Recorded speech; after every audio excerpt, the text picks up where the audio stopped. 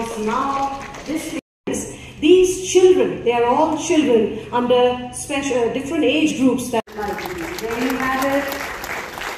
Congratulations to each one of us, and congratulations to all of you too, because now this place will be different, I'm sure, in the months ahead.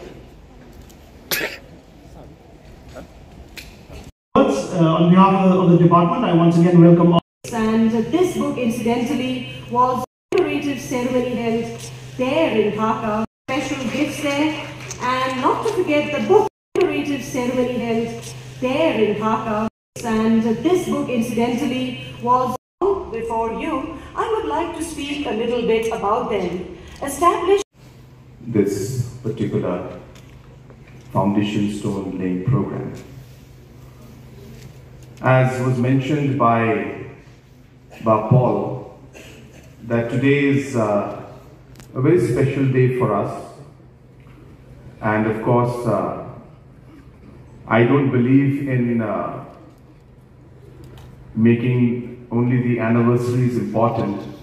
For me, I've always believed that every day is important, and hence, though we didn't have a very big program, but I would like to take this opportunity to share, of course, that today is the first anniversary of the MDA-2 government, but it also is the 6th anniversary for the MDA government as a whole, because it was exactly on March 6th, 2018 that the government in MDA-1 was sworn in, and MDA-2 was a year back.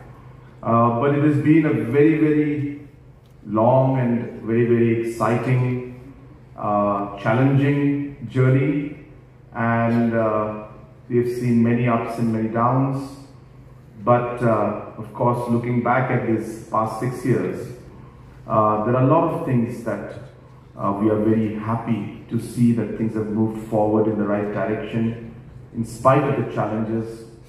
And like I had mentioned in the budget speech when I had spoken and the reply, that we have laid a very strong foundation where now we are on the path of actually moving forward and taking the state forward to new heights. I remember in 2018 when we had just taken over, we had huge challenges, even when it came to simple things like, making project reports, for example. And it sometimes used to take about 6 months to 1 year to prepare DPRs. And there were so many departments in which we could not submit utilization certificates, because of which the funding that was meant for the state was